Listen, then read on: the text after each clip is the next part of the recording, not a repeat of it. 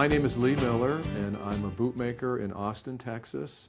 The name of my shop is Texas Traditions, and we make custom handmade boots. People come here from all over the world to have their feet measured and to tell me what it is that they would like for us to make them. Sometimes they're very fancy boots, and sometimes they're very simple. Here's another vintage Pee-wee boot from 1946.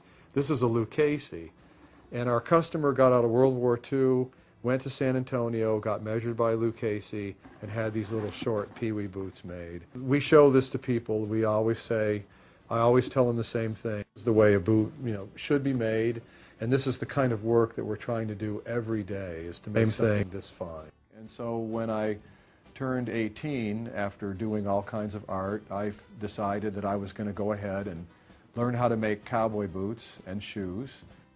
And eventually I got a phone call to come and work for Charlie Dunn, who was a famous bootmaker here in Austin. I always wanted to do something artistic. I do enjoy tremendously the idea that what I do was taught to me by somebody who was born in 1898 and did it his whole life, and his father and father before that. So I love the historical part of it, the tradition, I guess you could say. And I really, truly focus on fit. And so the measuring of the foot, and to try and give somebody comfort that they never have had in any other footwear before. And a lot of people come to me just specifically for that.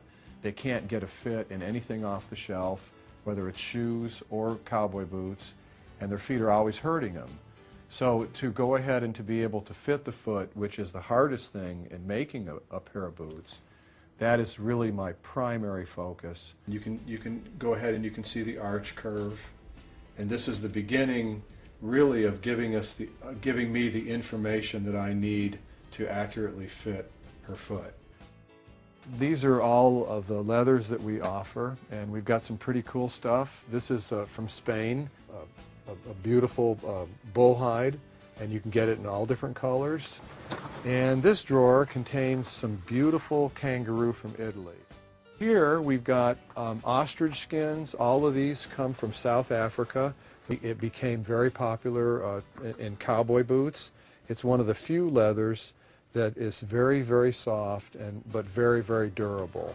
When you make a pair of boots, after you've done it a long time, you pretty much have the skill level to go ahead and to make a near perfect pair of boots.